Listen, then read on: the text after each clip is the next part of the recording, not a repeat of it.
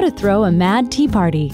Recreating one of Alice in Wonderland's most famous adventures is a great theme for all kinds of celebrations. Set the scene with these suggestions. You will need invitations, cups, saucers, and teapots, hats, vintage bottles, a mouse stuffed animal, a clock, a hat cake, cupcakes, finger sandwiches, playing cards, directional signs, and a variety of teas. Optional: white teacups and saucers, and craft paint. Step 1. Send invitations that include the line, "Don't be late for a very important date." Ask everyone to wear a whimsical hat. Step 2.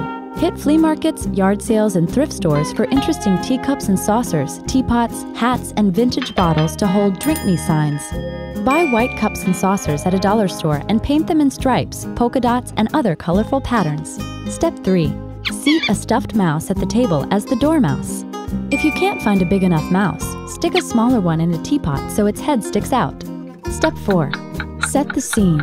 Take the batteries out of a clock to signify that time has stopped, and create a looking glass by hanging a mirror on a door that guests must pass through to get to the tea table. Step 5.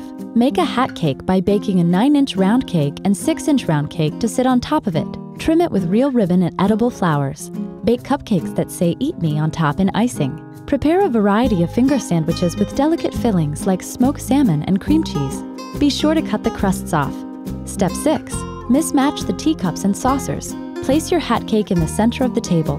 Make and hang signs that say "This way" and "That way," leading to the tea table. Decorate the table and chairs with playing cards. Provide a few whole decks so guests can play card games. Step 7. Sit down with your guests and enjoy your tea. Just be careful not to fall down any rabbit holes. Did you know? Lewis Carroll is a pseudonym for British author Charles Dodson, who wrote Alice's Adventures in Wonderland in 1865.